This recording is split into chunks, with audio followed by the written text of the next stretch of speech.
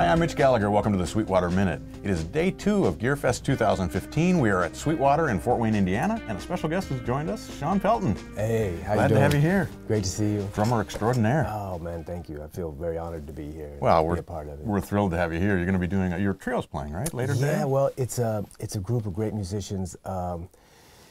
Andy Hess is playing bass, who was in Government Mule for several years, and tours with Michael Landau and Robin Ford a lot, was part of John Scofield's Uber Jam band, the groundbreaking band that made that great record, and played with some singer-songwriters too, like Roseanne Cash, Joan Osborne, all sorts of people. So really wide range players, his credits, you know. And then Teddy Kumpel's playing guitar, and he just got the gig with Joe Jackson in New York, and nice. He's worked with everybody from Tower Power to Feist to 9 Inch Nails and different credits. So anyway, I'm very fortunate to have them around, and it's an interesting trio because Teddy does this gig in New York every couple weeks. Used to be every Monday, and now it's every couple weeks, at a place called the Rockwood, and it's wild. He has this setup with all sorts of pedals, and it's really an organic take on kind of the looping thing, the way he can get layers going, and then he has some framework, some songs, but he has different rhythm sections come in and just jam with him and play, you know, and it's always different every time and goes different places, and but his way of handling it in the different layers, I thought for GearFest it would be really cool. You know, there's gonna be a close-up of all his pedals and how he constructs it and stuff, and then, you know, drum-wise, I brought some gizmotrons to go with the acoustic drums, and so we're gonna freak out. That's gonna be fun. And have a blast, yeah. Yeah, I can't wait to see that. Yeah, it's gonna be fun. Awesome, awesome. So you actually have an Indiana connection. That's right. You know, I went to school down in Bloomington, and I was a jazz major down there, and it was a really lucky window of time to be there because Kenny Aronoff had also gone there, and he's like, you know, a little bit older than I am, and so it was in the early '80s when I was there, and it was right when Mellencamp was breaking out, and it was so wild. I got to hang out and study with Kenny and follow him around, you know, help him with his drums, and he was a huge influence, you know. Sure. And but also at the time, there was people going there like Chris Bodie was there, and Jim Beard, a great pianist that went on to work with Wayne Shorter and tons of people. Bob Hurst played with Wynton and then went on to have a great jazz career and was in this night show band for a while when Branford was running it. And so it was a really interesting window of time, and I felt so lucky to be there with those players. It really, you know, it's like all ships rise with the water level, you know, and it was really, so it was great. Crystal Taliaferro was there at that time. We were all in a band together that played a whole circuit, you know, for like Indianapolis and the Vogue and down to Louisville, and so I felt really lucky that at that time, you know, it was the jazz program, but I was also doing tons of other stuff and working, and then like the exposure to Kenny's thing and the rock thing, and so it was a really diverse background, and it really helped once I went to New York, you know, it really helped me having been exposed to such a wide range of influences and continue, you know, I've always worked as a drummer in band contexts, so having that during those years too, it was just great. It was a great experience. It was a lot of fun, you know. So were there things you directly took from Kenny, stylistic things or approaches kind of things, or was it more just the rock versus jazz? Well, at the time it was so cool because, you know, he got a really big sound out of the drums, and so being exposed to that in the context of, you know, touring and playing, you know, big coliseums or, you know, sheds and out, you know, and getting a sound for that kind of context was really interesting being exposed to. And then, you know, seeing him deal with, he was very open about stuff that he was dealing with as working with John in the studio and developing parts and all of that, and being exposed to that at such a young age was so, it was just influential later when I started, you know, getting called, lucky enough to get called to do records and stuff like that, you know. Sure. Having seen how he was dealing with certain issues, and you know, and he's great with people, and the way he works with people and stuff, and just huge, very thankful to have been exposed to that. Right, you know? Yeah. He's a friend of Sweetwater's, been out here several times. We always love having him visit us. He's great, really great. So what led you to move to New York? What took you there? Well, so it was through, you know, studying with Kenny and stuff, and then there was an artist, John Eddy, who was kind of like a Springsteen-esque artist at that time. This was in the late 80s, and he was on Columbia, and he made a record at John's studio, you know, with those guys producing and stuff and playing, and Kenny played on it. So then, when that record came out, John needed a drummer to be in the band, and so that's how I moved to the East Coast, you know. Okay. And so that was in like the late 80s. And then it was interesting, you know, being a part of a band that was signed to a major label and then kind of seeing almost everything that can go wrong in that context. Like, you know, the record came out but wasn't promoted that much, and then we got dropped from the label. Then Elektra picked us up. And David Briggs produced the next record, who's a guy that was associated with Neil Young. And so I saw a lot of money go down on that record, you know, and then that record not get released. And then so it got tricky. And then I started freelancing just to try to, around New York, to try to pay the rent and stuff, you know. And was doing a lot of blues gigs, a lot of singer-songwriter gigs around the bitter end and different things like that. And through freelancing, word of mouth, that's how the break came for an audition for Saturday Night Live, you know. Okay. And that was such a fortunate break to have. And so from that and then freelancing around town, you know, the session thing started to happen. And, you know, I was lucky enough to play on some of the Brecker Brothers. They got a Grammy Award in that time, and then played on the Sean Colvin record that got Song of the Year and record. Anyway, so that was all very fortunate and led to, you know, working more, and I really count the blessings for all of that. Absolutely. The Saturday Night Live gig has to be tremendous fun. It really is, and also, if I understand correctly the way that it works, it gives you quite a bit of time to work on other projects and things. Yeah, it's so fortunate because the season starts at the end of September and kind of goes to the middle of May. And there's really only 20 to 22 live shows a year. So all summer's off. And the schedule is kind of like 2 Saturdays on, and then there'll be 2 weeks off, and they show reruns from like the current season, you know. And so the schedule kind of hodgepodges around throughout the year like that. And so, you know, you're able to sort of stay in town, which allows you to sort of set roots into the session scene in the freelance community in New York, because you're not always in and out on the road and stuff like that. But then you also have flexibility, like with the summers off and the weeks that are off, you know, that it doesn't completely tie you down either. So, wow, you know. That's awesome. Yeah, and it's a great band, the musicians, and, you know, like James Genius plays bass, you know, who's done so much, out with Herbie now a lot, you know, and Lenny Pickett runs the band now from Tower of Power back in the day, and he's just so world-class. Right.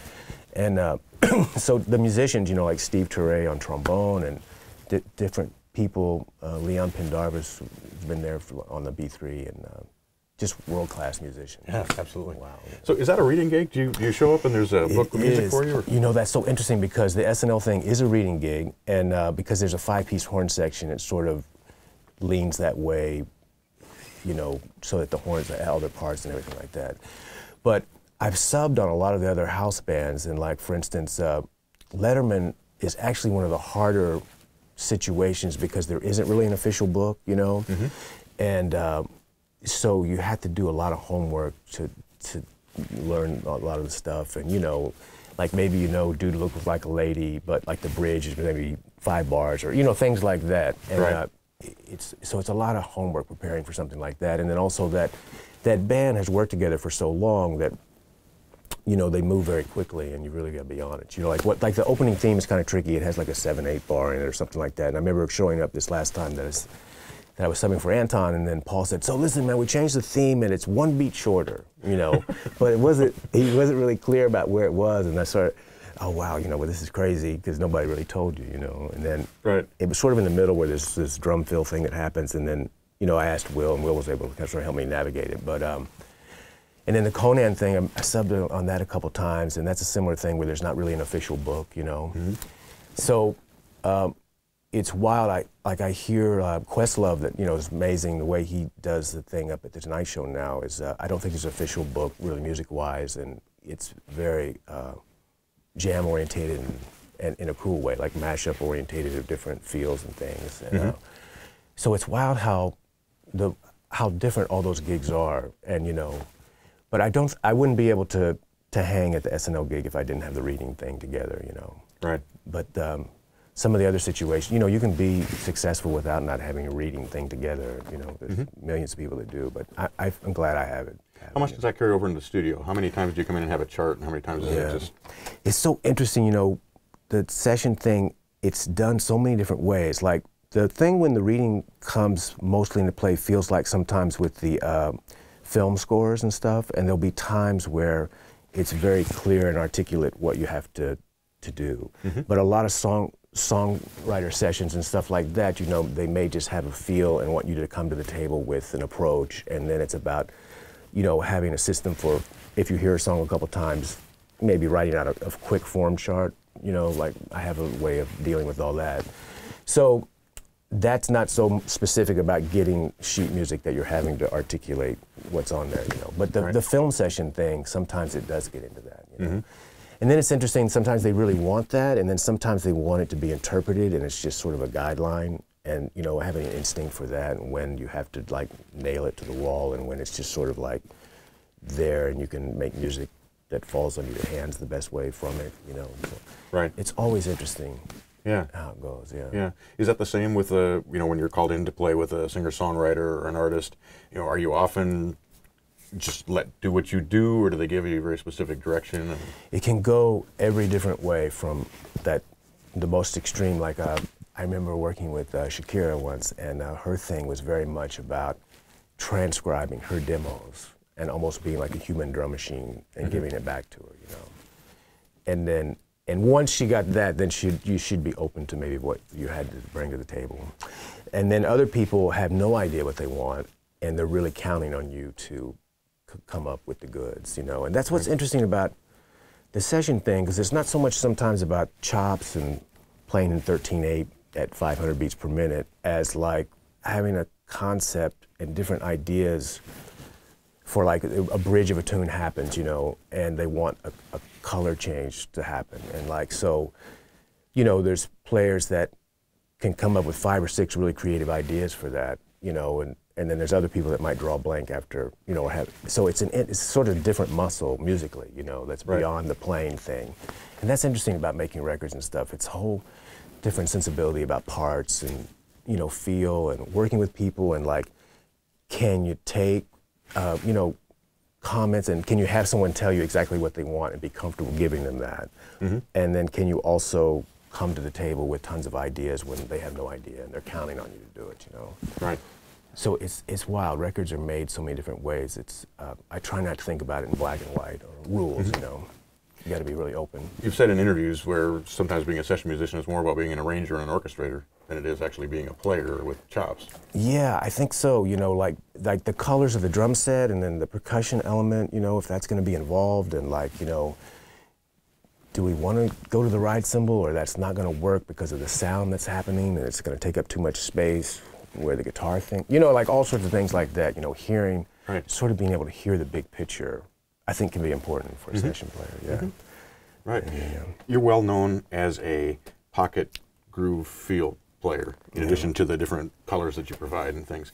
Is that something that you work to develop? Is that something a talent that you were born with, or can someone develop that? I think that you can be aware of it and try to get to that, and if you make it a priority. Like, it's interesting, once I started working all the time, like, the context that I was working in was about that, you know, fitting into a musical situation and trying to make things feel great. And, you know, I never was working so much in a fusion context or in a thing where it was like, you know, I was blowing, you know, in odd times and all that. So that's like a blind spot in some ways for, you know, but I found that when I was working and making a living and trying to pay rent and stuff like that, what kept coming up was this other skill, you know. And I think there's a real art to doing that, you know, that side of it too. And I just started focusing on that, like, you know, wow, how did Jim Keltner come up with that sound and that part, and why does this feel so interesting, you know, and then trying to get the programming thing together and have that access to that, you know, and not just be, because I hit a wall once where no matter how much cool organic sounds, you know, one can bring to the table as a traditional drummer, percussionist, you know, like this whole other world and color of the electronics thing started happening, you know. And then spending the time, you know, trying to get that together and be fluid with that. So it kept leading me towards those kind of skill sets as opposed to, oh man, I really need to shed my fast samba thing, you know. which I mean, I think is great, you know, and it's really good to have all that together. But I kept getting reinforced for other skills, you know, and getting called to do things that led down the road of. And I love, you know, I've always loved drummers that can blow the roof off a place with just their feel. Like, what is it about a drummer that just, you know, with the simple beat, like what separates that cat from 20 other people doing it? You know, like what's happening, you know? Right. And I've always been attracted to that, you know, drummers that make you want to move your, you know. Right, yeah. right. So not that the two are at odds, but how do you reconcile that orientation toward groove and pocket with playing with a click in the studio? Well, it's wild, you know, when I was talking about in the 80s when I was working a lot with this band, and it was kind of like, that was the era, there were a lot of sequencers and like the drum machine was starting to happen. And so we played live a lot in a situation where there were some sequencers going on and stuff like that. And that really started doing that, you know, 5 nights a week on gigs and stuff, helped me become comfortable with it, you know. And it's wild, you know, the whole discussion about click tracks. You know, I can't tell if we'll all look back at this era as like, you know, the dark ages of music making because of the grid and click tracks. I don't know, and when I start to really think about it, I just kind of melt down and don't think about it because I just know as a drummer, I have to survive in this era playing sessions and stuff, you know, and like a lot of times it is about, can you sit with a certain loop that they've got going on and they want that to be featured along with the drums, and, you know, are you comfortable doing that and going into a chorus where maybe everybody wants it to breathe a little bit and get faster, but you've kind of got to give the illusion that that's happening without actually rushing past you know, all these kind of things. Right. And there's the art to doing that and navigating it, you know, and I feel lucky that I was in a gig situation where it was sort of, we had to do it because we were playing music that was on the radio at that time that was sort of sequence orientated, you know. Anyway, it's always an interesting skill to get together, you know. Cultivate, yeah. Yeah. So how does a musician cultivate that, whether you're a guitar player, a bass player, a drummer, whatever instrument you're playing? How do you work on that? Well, I think there's ways to set it up in musical contexts that can be really cool. And I think maybe just shedding with like a metronome maybe isn't the most inspiring way to do it. And I think playing with records and stuff has always been fun. And then, you know, there's our records from the era that have been made in that way, and they're very, you know, grid orientated. So, you know, practicing along with music that's done from that concept, I like the idea. I've always liked the idea of practicing in a musical way, you know, as opposed to just with a metronome or something. But then also shedding with, like, you know, there's so much loop material out there that's inspiring, and like, you know, instead of a metronome, maybe somebody calls up a stylus feel, and it just seems more musical to maybe hang with, and, you know, and it's very steady and stuff, but you're feeling like that you're doing it in an more organic music context, you know. Right. Yeah. So I think that would make it a more inspiring process, perhaps, you know. Yeah. I read an interesting quote in an interview where you were talking about being in the studio, and you said, an artist has said, "I hate a guy with a great idea." Yeah. What does that mean? Well, that's really interesting, you know, because we were talking about this idea of being able to come to the table with some ideas, and then also knowing when to just shut up and listen and do what they want, you know. And if they've done a demo, and if it's working, and they're attached to it because they did it, and they like the parts, it, you know, might be cool to get that for them if that's what they're looking for. And then after that, maybe sort of, if you have an idea, you can be open with it and stuff. But the idea of when artists come into a thing, I've seen this happen, they'll come in with a song and they'll be pretty happy with the demo and they just want to get an organic version of it maybe. And then, you know, there'll be people sometimes that will chime in with like, "Whoa, man, what if we try this? What if we try this?" And it can be a great idea. But from the artist standpoint, I think sometimes there's artists that, can I please just get my vision of this articulated first? And then let's go crazy, you know. But, you know, just shut, you know, just. So it's interesting knowing when to speak up, when to shut up. Right. You know. Certainly a talent to cultivate if you want to be in the studio, whether you're an engineer or an assistant or a musician. Amen, yeah. I mean, I think that ability to deal with people and understand what's happening vibe-wise with all the different elements going on, you know, and to be able to put yourself in the artist's shoes or the producer's shoes, you know, all of that. Right. It's really huge, huge. Right. Yeah. So tell us about the drums you're playing. You know, playing a drum workshop collector series kit, and it's this beautiful dragonwood kit that John Good has made. And I mean, you know, I'm not like a big salesman kind of guy, but John's commitment to drums and drum making and the way the line has sort of evolved with the different wood types and different options, you know, and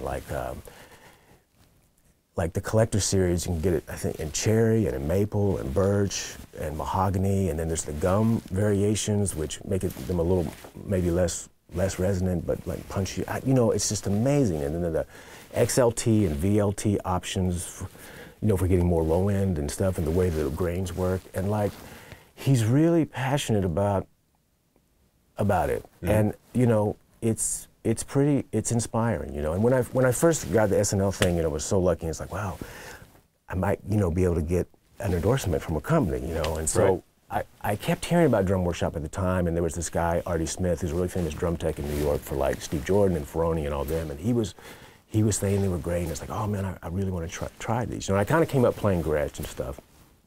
And so I remember calling John and saying, hey, you know, got this, I'd love to play the drums, and I wanted to kind of play an American company and everything. And he's like, well, okay, you know, we can get your kit there and stuff. I said, well, do you think it might be possible to get a kit to hang out with in town too? You know, he said, well, look, man, if you want 4 kits or something, that's not going to happen. You know, but it was just interesting. And then, but I wanted to do it and play them, and so, you know, we sent a kit for a show, and I loved them, and then, you know, eventually was able to get a kit for in town a couple years later, and I just am so impressed. And the hardware, you know, like the flexibility of the hardware and the different pedals, and I mean, I can't imagine better hardware, you know, as far as the positioning of it and the ease of use and like the bass drum pedals and the whole thing.